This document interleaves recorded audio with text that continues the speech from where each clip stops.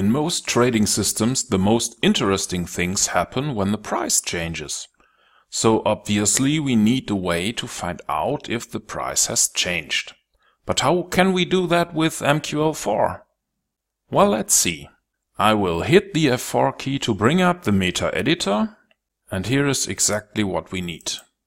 We use the word void followed by the name of the function OnTick and 2 empty round brackets. Between these 2 brackets, we are going to open a sell trade. Let's compile that expert advisor and see what it does.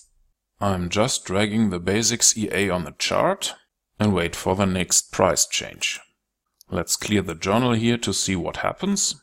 Right now the price is 102.09 and now it changed.